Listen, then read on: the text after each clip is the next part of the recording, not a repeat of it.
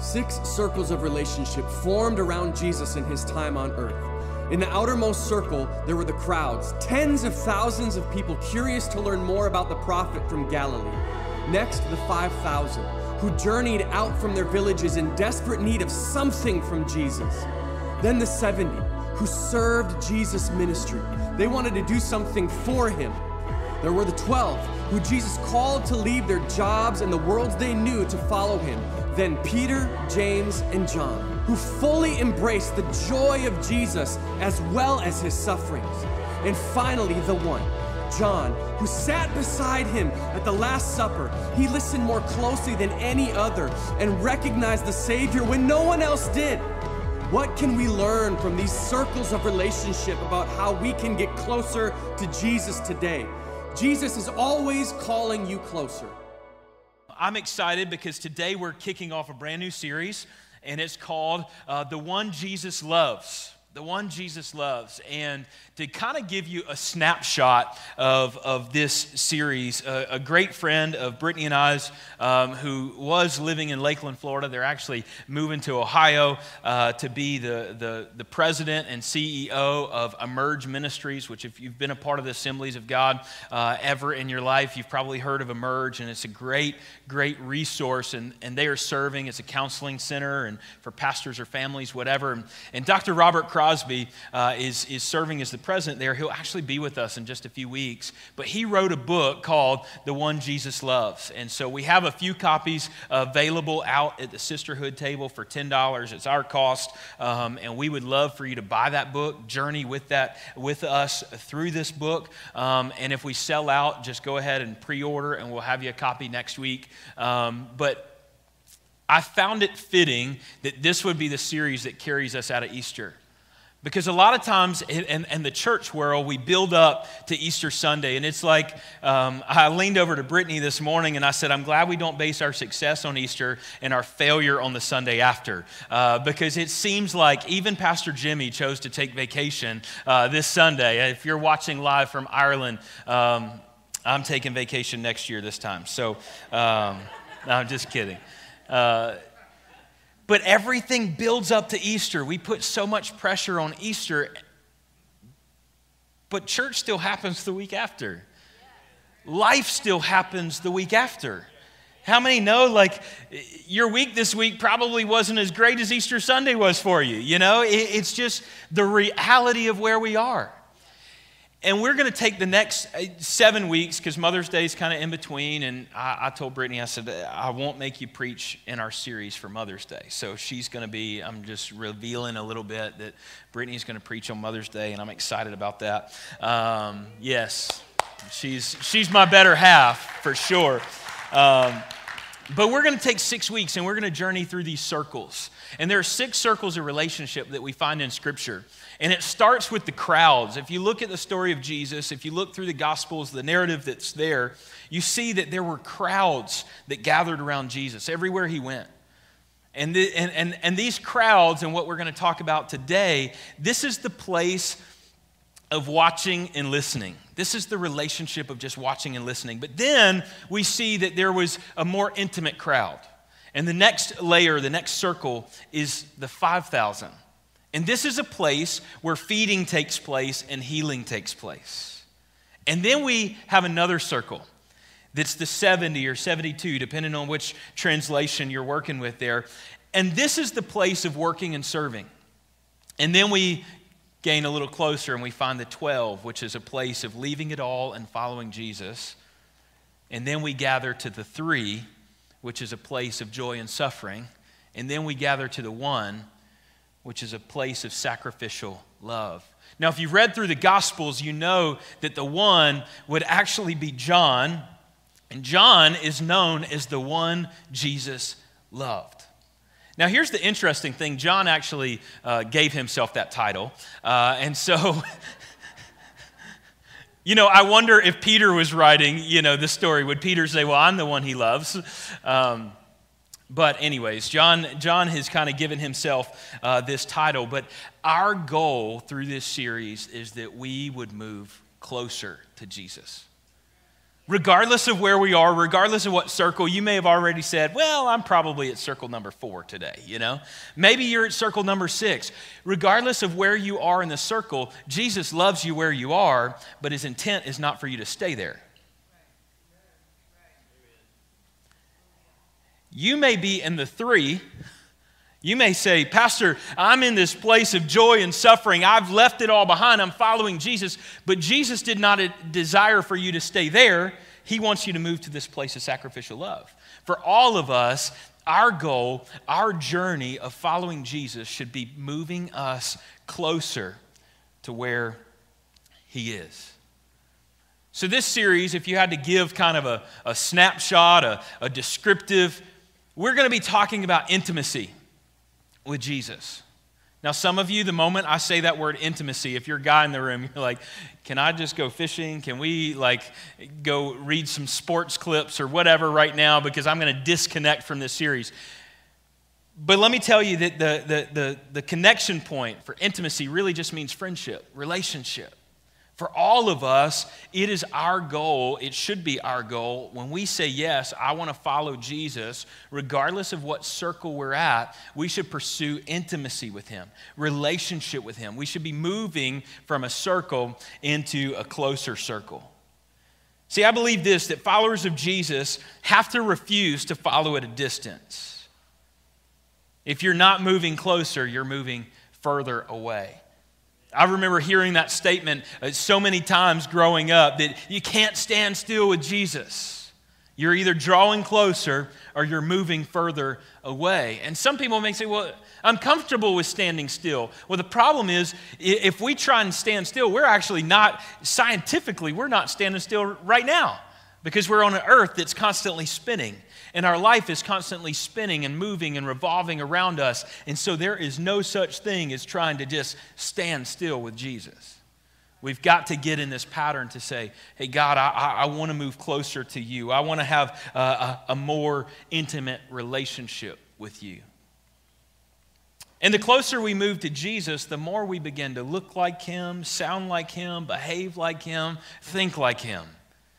I remember reading one time that the University of Michigan, go Wolverines, right?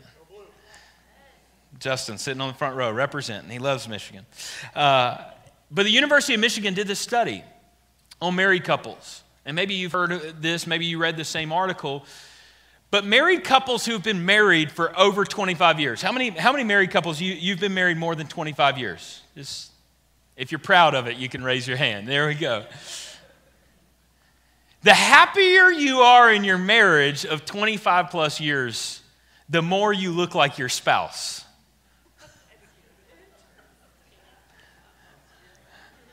Now, who wants to raise their hand again?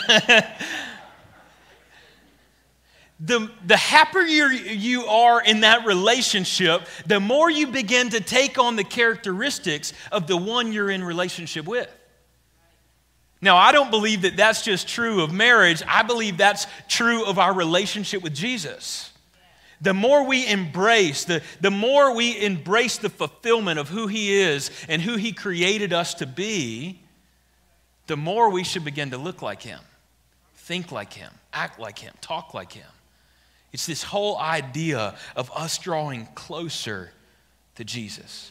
Oswald Sanders said this: we are as close to Christ as we choose to be. See, I think for a lot of us, we want to place our distance or our nearness to Christ based on the circumstances of events around us, where we are in life. But the truth is, we choose how close we are to Christ. We may think, and in our new believers class, Fresh Start, we just talked about this, that some of the false tenses and the false understandings of Jesus is that sometimes we believe that he's a distant God, but he's actually a near God, which means that we choose how much we really let him in our life. We could all stand up here. I can promise there's areas of my life that I struggle to give to Jesus. There are probably, and I know there are areas of your life that you struggle to give to him. Why? Because we are fleshly beings. We are in this world. We are born into a life of sin. And so there is this constant struggle between our spirit and our flesh. And so we have to make the choice, how much are we really going to let Jesus into our life? How close will we really be? What circle do I really want to find myself in? And am I choosing to move closer? See, the crowd is a place of watching and listening. And we find there's a lot of crowd context in Scripture. And I'm just going to read a few for you this morning where we see that the crowds are gathering around Jesus. And the first is in Mark 1, 32 through 33. And you may not have all those scriptures back there, and if you don't, it's okay. 32 says this, that evening after sunset, the people brought to Jesus all the sick and demon-possessed. The whole town gathered at the door. We're going to come back and just talk about what that would have meant in those days. Mark 1:45, instead he went out and began to talk freely, spreading the news. As a result, Jesus could no longer enter a town openly, but stayed outside in lonely places. Yet still the people came to him from everywhere. Mark 3, verse 8, when they heard about all he was doing, many people came to him from Judea, Jerusalem, and regions across the Jordan. And all around, these people began to draw to Jesus in the crowds. People were coming from everywhere to see and to hear what Jesus was doing and had to say. Do you realize that there are still crowds that are gathering to see and hear what Jesus has to say? Last week was proof. Why does attendance spike at Easter? Why is it 4 times more likely for somebody to say yes to come to church on Easter? Because there's still this idea, there's still this culture of the crowd where we like to gather. We want to see and hear what Jesus has to say. See, Jesus loved the crowds. Jesus absolutely loved the crowds, and we're going to get into that a little bit today, but he didn't want you to stay in the crowd. He desires for you to move closer. See, there's so many different types of people in crowds. Even this morning, there are different types of people. Some of you have a context of church. You grew up in church your whole life. Some of you may have received Christ and stepped into a church later in life. Some of you have been burned by the church, hurt by the church. Some of you have just started coming to church, and this is all brand new. Maybe today is your first day stepping in church in a long time. There's a lot of us that carry different amounts of pain and hurt and sickness and brokenness. And in the crowds, it's all represented. Every walk of life, every struggle, every sin is represented in the crowd. There's so many different types of people in the crowd. That's why the crowd can be a place of comfort for a lot of us. Now, I want to just before we kind of get in, this is kind of the precursor to the message. Really could have probably been 2 messages this morning, but I'll keep it going quickly. See, in Mark 1, 32 and 33, it said that evening after sunset, the people brought to Jesus all the sick and demon-possessed. See, I believe this, if we're going to have crowds, we have to have people who bring the crowds. We have to have bringers. It should be more than just Easter Sunday we invite people to join us. Notice Scripture doesn't say, hey, we need inviters, we need bringers.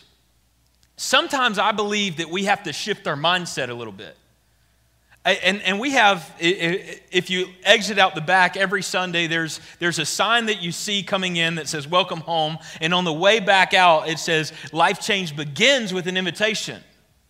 And an invitation is a great first step, but sometimes we need to go a step further and be a bringer. Some of us know what it's like to be brought to church, maybe by your mom and dad. You didn't have an option. Mom and dad were bringing you to church every week. You're sick? It's okay, we're going to bring you. There's healing in the house of the Lord, you know. You're tired? Scripture says, come if you're tired and weary and find rest in the presence of the Lord. You know, there's a scripture for every excuse you had in the book. How come we let our friends and our relatives and our families off the hook so easy? We invite one time, they tell us no, and we stop. Yet how many sick and broken and demon-possessed? Don't raise your hand on that one. Are we surrounded by every single week? And we have the opportunity to be bringers, to bring them to this place, into the crowds, to see and hear that the Lord is good. The Lord is faithful. The Lord is still moving in our church and in this city and in our lives. But we have to make the choice. Will we be bringers? Last week, I was so encouraged by one of the people in the church, and I got a text message. Pastor Jimmy and I did like 2 days before Easter, and it was a screenshot of a text message conversation of them inviting other people, and they got a yes. And there were people in church last week because of a simple invitation, a bringing culture. There's no stranger or no family member that is outside the reach of Jesus. And we have the opportunity to bring them to encounter our Savior, the King of Kings, the Lord of Lords. But we have to make this choice. Do people just stumble upon Greenville First, upon Jesus at times? They do. But I don't know about you. I look at my life before Jesus, and I have a lot of regrets. What would have happened if I made the decision earlier to follow Jesus? How effective could my life have been in the younger years? I don't want to wait for other people just to stumble upon Jesus if I can be a part of bringing them to receive their miracle and transform their life before it's too late, before they waste their life away, before they look at me one day and say, Pastor, why didn't you tell me about this God? Why didn't you tell me about this Jesus? My perspective was so off and so skewed because I've been hurt, or maybe I've seen hypocrites. Well, you know what? We're all a bunch of hypocrites. And the great thing about the crowd is when we gather as a crowd, we kind of lose that. I'm getting too ahead of my notes. Sorry. I'm going to just reel it back in. These crowd sizes that Jesus was facing, they were pretty large. See, Capernaum would have been about 1,500 people. Bethesda would have been about 3,000. Tiberias, 15,000. Magdala, 40,000. So when it says that the whole town gathered at the door of Jesus, this could have been 60,000 people gathering at the door to see and hear what Jesus was teaching and doing. Crowds gather when Jesus is at the center. But see, this bringing, those crowds didn't just by accident. There were people saying, hey, have you heard about this Jesus? Have you seen the miracles yet? Have you heard about the miracles yet? Come with me. When we look into this root word of the word, they brought people to Jesus. This actually means that they were a burden carrier. See, the 60,000 doesn't show up without people carrying the burden for their friends and their family. To look at the status of life that they're in and refuse to let them off the hook. There's an urgency that's tied to this burden. It's intensified here. Now, no matter what, I need people to experience Jesus. What would happen if we embraced this idea of being a bringer? Not just an inviter, but being a bringer. When somebody says, well, hey, I can't come this week. Well, great. How about next week? Well, I don't have a ride next week. Well, great. I'll come pick you up. Well, I work on Sunday mornings. Well, great. We have a once a month Sunday night, and we have small groups on campus on Wednesday nights. Well, I work on Wednesday nights. Well, great. We got Tuesday night small groups and Thursday night small groups. When there is a burden, there begins to be this intensity that takes place that we don't let people off with an excuse. I have a friend who was doing young adult ministry for a long time, and they would have no excuse nights. And they would bring in, seriously, and this may sound far-fetched for you, but they would bring in tutors. So if the excuse was, well, hey, I have to write a paper, I can't be there. Well, great, we have tutors at church. So after or before, we can sit you down with a tutor and they'll help you finish this. Well, I'm tired. Well, great, we have a room that's set up for you to take a power nap before or after service. I mean, they had all of these. Their goal was to remove excuse from church. What if we began to do that with every excuse we get, every time we invite somebody to church? We find a way. to connect with them and bring them to experience Jesus. See, Luke 9:11 talks about how Jesus loved the crowd. But the crowds learned about it and followed him, and he welcomed them and spoke to them about the kingdom of God and healed those who needed healing. Out of all the changes we've seen, and if you've been a part of this journey at Greenville First, you've seen a lot of changes take place in this building and on this campus. Out of all the changes we've made, my favorite is the fact that we are shifting to an external welcoming culture. Every person that's come and planted roots in the past 6-8 months that we've been pastors here, everybody talks about the people of Greenville First and how much of a family it feels like. And I just felt at home when I showed up, and people are loving me and they don't even know me. And it's so much fun to watch during our moment of fellowship, because some of you that have been a part of Greenville First for such a long time, you like recognize, hey, I've never seen them before, and I'm gonna beeline across the room, and I'm gonna make sure that they feel warm and welcomed and greeted. Why? Because that's the model of Jesus. He welcomed the crowds. When you pull on campus, there's a reason we have people in the parking lot welcoming you. And for some of you, it was a little rub that we have cones blocking sections off and people actually directing you which way to park.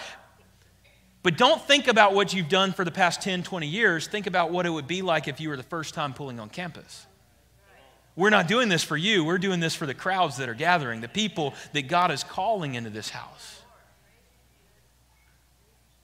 There's a reason we want to have a welcoming culture.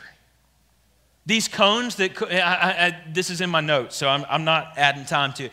These cones that are in front. You know what? We want to have a welcoming culture. You know what? That section, I'm just going to educate the whole congregation so you hear it from the pastor's mouth. And if you're not here, hopefully you'll tune online and catch this later. But the entire front section, if you're a young mom, if you're a young family, if you're a senior in the house, you know what accessible parking means? You need help and you need it easier to access the building. Sometimes we define spots by handicap signs, and then all of us, other people that don't need, we park in we're like, oh, handicap, there's too many handicap signs. Have you ever thought that at the mall? Like, well, if they clear a few of these handicap, but what about your grandparents? What about your friends who need access to the building? So we want to protect this. I don't know where Miss Carol Pruitt is. She's probably, I see you now. Last Sunday, I caught her walking, and I said, why are you walking? You're supposed to be parking out front. And she's like, well, I'm in good shape. I go to the gym. I'm good. Well, I said, well, just so you know, there are parking spaces that are reserved for you. You know where I park on Sunday mornings? Up on the hill. Why? Because we're trying to change the culture that we would be a welcoming house, that when people come, there's a spot for them. When it's their first time on campus, they're being directed to the closest and most accessible parking. If you've been a part of the house for 35, 40 years, we still got access for you because we want to be welcoming to those generations who have been here, are here, and those who are coming. And we want to change this culture. There's a reason there's a tent outside, and we give water bottles and little goodie bags to our new guests who are coming on campus because we want to be welcoming. If we can't welcome the crowd, we'll never help people get from the crowd to the one. And it's our goal to draw closer to Him. A few more just things on how we can be welcoming. I don't care how good of a friend, I'm just reading and I'm not making any eye contact. I don't care how good of a friend you are with the greeters or the ushers or the people at the welcome tent. Stop talking to them. Find somebody you need to talk to, and that's somebody who hasn't been here or looks lost. And every time we engage and monopolize conversations with people who are serving on mission to welcome people to this campus, we're detracting.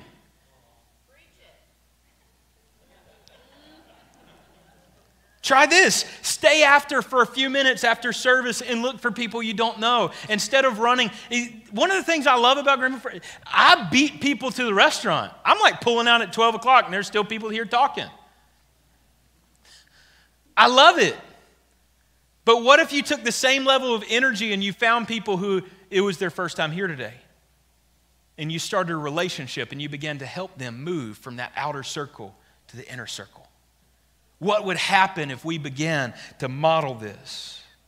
See, crowds are a great place to start, but not a great place to stay.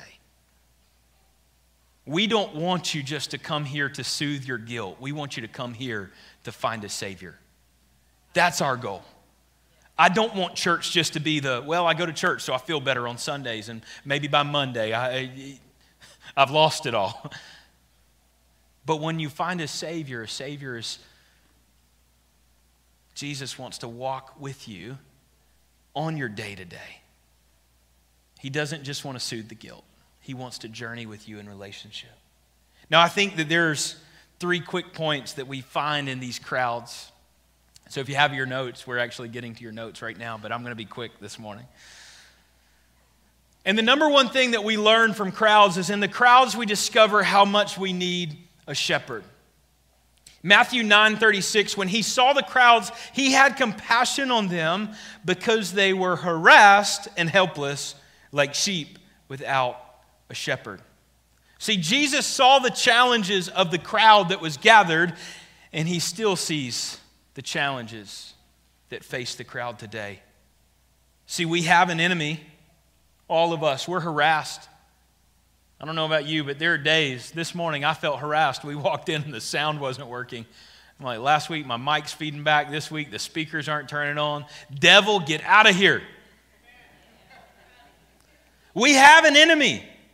If you don't think it's real, then you're not living life. Check your pulse. And Jesus saw that the people then were harassed, and he sees that we're harassed today. He also sees that we're hopeless without him. We're helpless without him. We suffer from this lonely place of just being lost like sheep without a shepherd.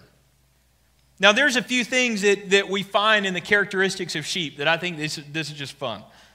Sheep have no sense of direction, no real sense of direction. They're quite helpless against predators.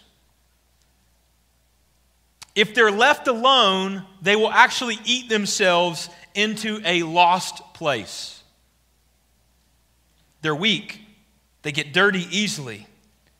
They're social creatures that do better in numbers. They require more care than any other livestock, and they're easily panicked. I don't know about you, but that sounds like my life sometimes. Sheep without a shepherd. We find in the crowds that we have a great need for a great shepherd. We may have no real sense of direction. That's very true in my life. Thank the Lord for smartphones and navigation.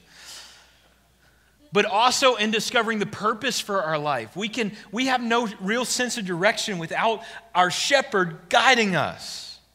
We're helpless against predators. I love this one. When we're left alone, we'll actually eat ourselves into a lost place. You take that however you want to take it, okay?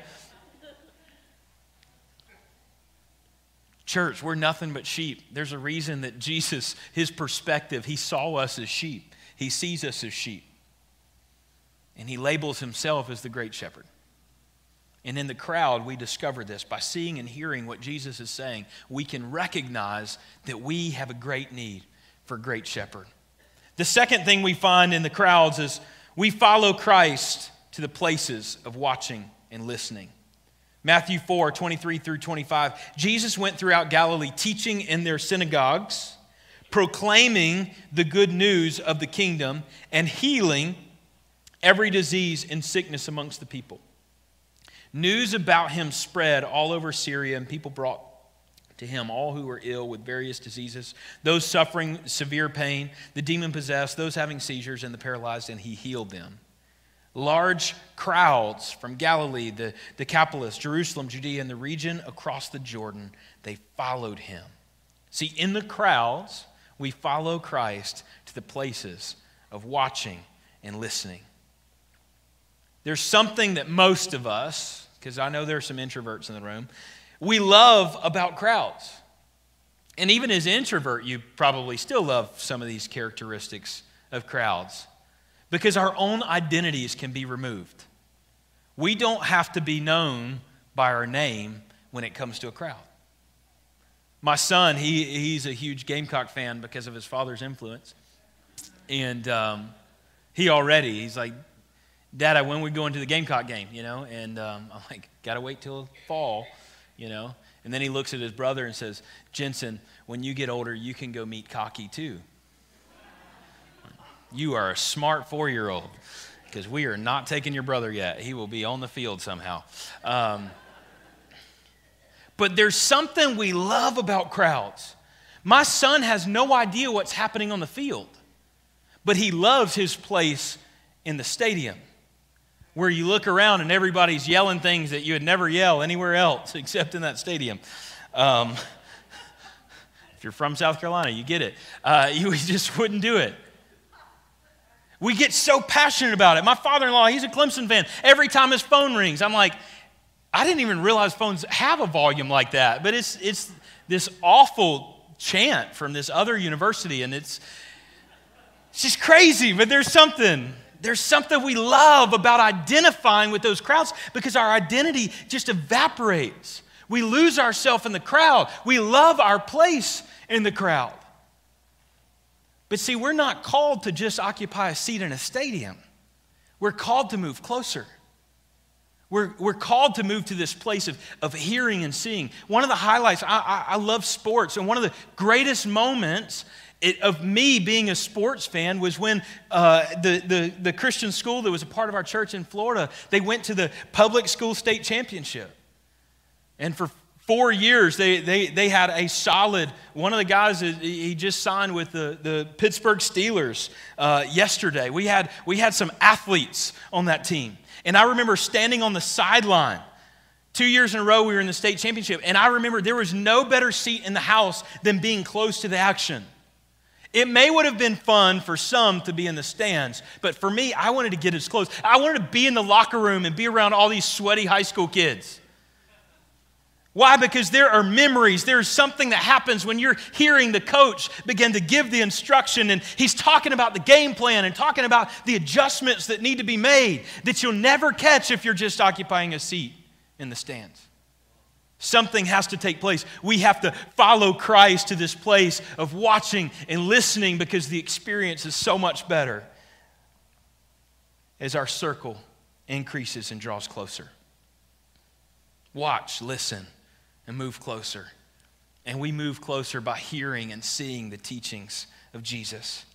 And our final point this morning is that in the crowds, the commotion in our lives has to be cleared so we can hear the words of Jesus. See, in Matthew 9, we find this account, and this man approaches Jesus. And if you're familiar with this passage, he comes to Jesus and he says, "My daughter has just died. I need you to come and lay your hands on her and she'll live." See, we find a few things that he does. He brings his pain to Jesus by saying, "My daughter has just died." He brings his plea to Jesus, "Will you please come and lay your hands?" And then he brings his profession of faith to Jesus because when you lay your hands on her, she'll be made well. But something interesting happens in verse 23. And Pastor Zach, you can come on as we land the plane today. In verse 23, when Jesus entered the synagogue leader's house and saw the noisy crowd and people playing pipes, they had began to mourn the death of this girl. We pick up in verse 24 because Jesus gives some crazy instructions here. "Go away. The girl is not dead, but asleep." But they laughed at him. And after the crowd had been put outside, he went in and took the girl by the hand, and she got up. Jesus had to clear the commotion for the miracle to take place. See, I think for some of us, we find ourselves in the commotion of the crowd. There's so much commotion in our life. There's so much commotion in our relationships. There's so much commotion just in our day-to-day, our workplace, that we're not seeing the miracle of Jesus because we're just caught up in the commotion. You know what the commotion is? The commotion is when we have a situation in our life and we go to all of our friends before we go to our Savior. We have a work situation that we hate and we're just so desperate to get out of. And so what do? We send 1,500 resumes to all these jobs before we spend one moment in the presence of Jesus to say, what would you have me to do? Church, there's a lot of times in our life that we just get caught up in the commotion. We got family issues and we want to talk to other family members and gain sides and position before we just take it to Jesus and say, Jesus, I'm bringing you my pain, I'm bringing you my plea, and I know that you are faithful enough that I'm going to exercise faith and I'm going to believe for the miracle. And the commotion will cease and the miracle will take place. See, even in the crowds, miracles happen. Jesus doesn't want us to stay there. He wants us to move closer. But for a lot of us, we've got to get rid of the commotion to get there. See, if you want to move closer to Jesus, you've got to remove some of the commotion in your life. Taking this place of trust, listening and watching, recognizing we need a shepherd because we're just wandering lost sheep. And we need to watch and learn from Jesus. And we need to clear the commotion in our lives so that we can receive the miracle. See, I don't know where you are in your life today. Maybe you're in the crowd. Maybe you're sitting in your house and you've ignored the invitation of the crowd and you just stumbled upon here today, regardless of where you are. Maybe you're in one of the deeper circles, and the challenge today is that you would actually start bringing people to be a part of the crowd. That you'd embody this idea and the spirit of being a bringer, being a welcomer. And maybe today you just need to be reminded that it's okay to start in the crowd. It's not okay to stay there. Let's journey together. If you find yourselves in the crowd, you know where you need to find yourselves on Wednesday at 7 is in our Fresh Start class. Why? Because we're seeing what a wonderful conversation and small group we had on Wednesday night is we're taking people and saying, hey, we're going to lay a healthy foundation in our faith. We talked about our perspective of God on Wednesday night. How many of us, we've just never, ever, and one of the people in the class said, Pastor, I've been in church a long time and I've never laid this foundation. What a wonderful testimony to say, hey, we can be in the crowd, but let's not stay there. But maybe you find yourself here today and you've been searching, you've been wondering, you've been questioning, is Jesus real? Is this thing, what could Jesus really have to do with my life, with where I am, with all my pain, with all my hurt, with all my brokenness?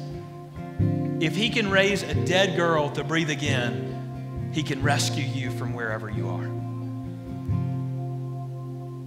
And I just want every head to be bowed, every eye to be closed this morning. This is a sensitive time. And if you're here today and you just say, Pastor, I need to make that decision to follow Jesus.